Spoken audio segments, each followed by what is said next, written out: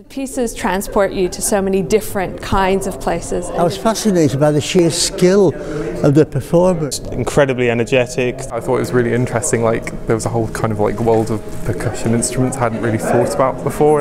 My name is Joby Burgess. I'm a percussionist and I'm the artistic director of an organisation called Power Plant, and we've made a new show called Pioneers of Percussion, which we are premiering here today, Lancaster Arts, which is situated at Lancaster University. I really wanted to kind of make a new project where I could play some of these works that really represented who I was and what I thought about solo percussion playing. So I picked the pieces which I loved the best, which were pieces by Takemitsu Xenakis and Feldman.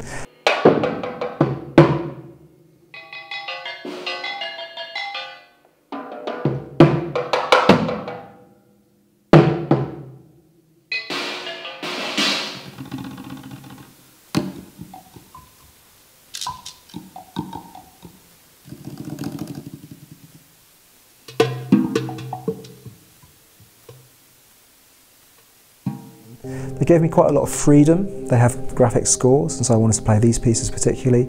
But I love working with composers and producers and writers, and I spend really all of my time doing that. So I couldn't not have some new commissions as part of this project.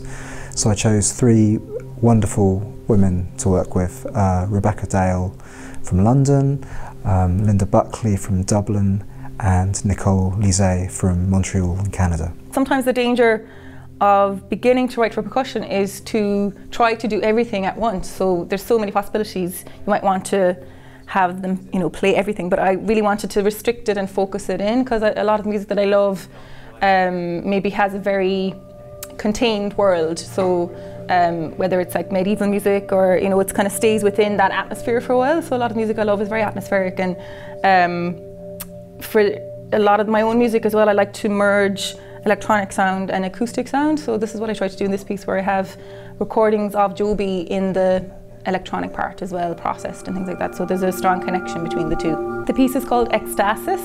So it's all about a sense of joy and hope and ecstasy. And I think it's been a recurring theme in a lot of my recent music that I haven't even been massively aware of, but maybe sort of instinctively. So I felt for this piece to really bring it to the fore.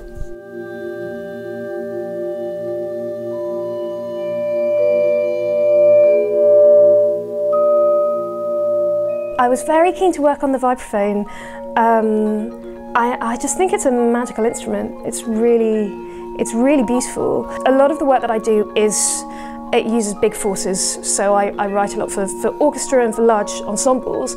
So for me, working with Joby gave me the opportunity to have a challenge of just picking a single instrument, and it's been a wonderful process for me actually.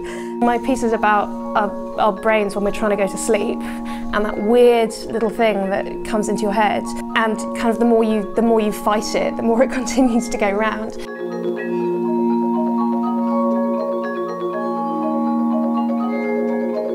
I think walking through the door tonight was just like walking into a parallel dimension. I mean, some of those sounds that we heard tonight were just unlike anything that the audience had heard before, and it was a real revelatory experience. Absolutely loved it.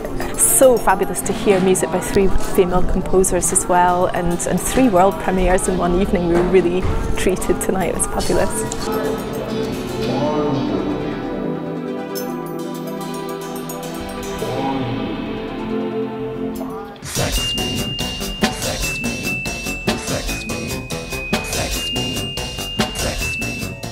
I particularly like the sort of like live sound effects that are taking place, so like having the delays and reverbs. I particularly like the aluminium harp. I thought the performance tonight was exhilarating. I thought the lighting was amazing. I thought Joby was great. I thought the show was fantastic.